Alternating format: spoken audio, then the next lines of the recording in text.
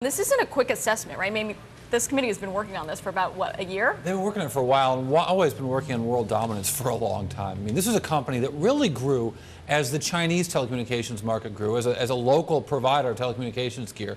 But it has become some of the best gear in the world and is worldwide. So as they grew this China business, and then it was an Asia-Pacific business, now it's worldwide. Take a look at the revenues for this company and the revenues split between what they do in China and what they do in the overseas. Overseas, the company is doing 68% of its business.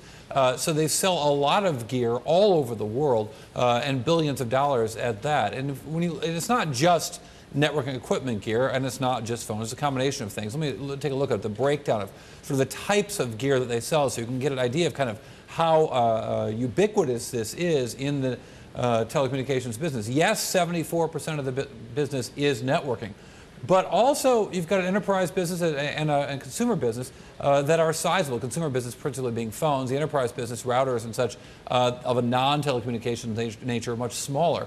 But this is a giant networking company and one of the world's largest. So if Huawei gets the boot from the United States, who's going to benefit? Sprint? Verizon? Well, no, those would be the customers of Huawei, the people who would buy that kind of gear. If anything, their prices might end up going up because Huawei's been a driver of lowering prices because they operate with very low margins in the business. But if you look at the competitors of this business, you see companies like Ericsson, a dominant company in the networking equipment communications business.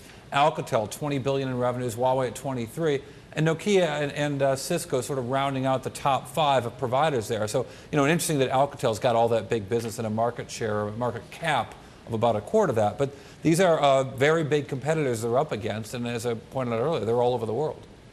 So some potential winners from this in the United States. Yeah, I mean, well, you can see those other companies, and I should also show you in terms of market share how those guys break down. You see it just in raw dollars. But in terms of market share, again, Ericsson, 30% of the market.